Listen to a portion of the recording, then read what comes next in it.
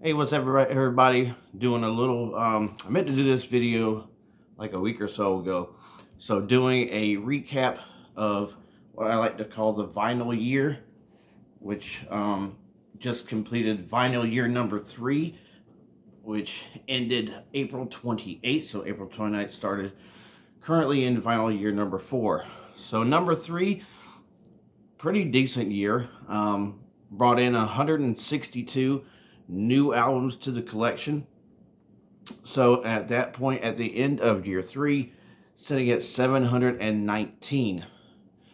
Now, that number could be a year off if anybody's keeping, or some off if anybody's keeping score, because during this last vinyl year, there were 2 records I ended up getting rid of out of my collection, and I didn't trade for any of them, so it didn't keep the number at what it was at. So a couple of Peter Frampton albums I gave to somebody.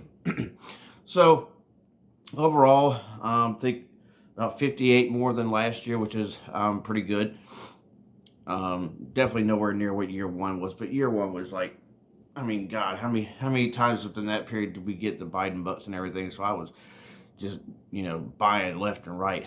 But I think to get somewhere around like 150, I think, which should be a decent enough average. So to get to 162, I think was pretty good. Started off this year, already got a couple in. Got something already coming that I've ordered. We'll probably be ordering a little bit more.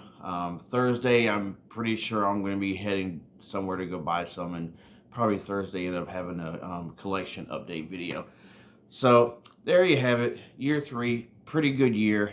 Hoping to make year 4 even better. Hope you guys have enjoyed what I've been able to put up so far, and hopefully whatever I decide I'm able to put up in the future. Hope everyone has a good one, and God bless.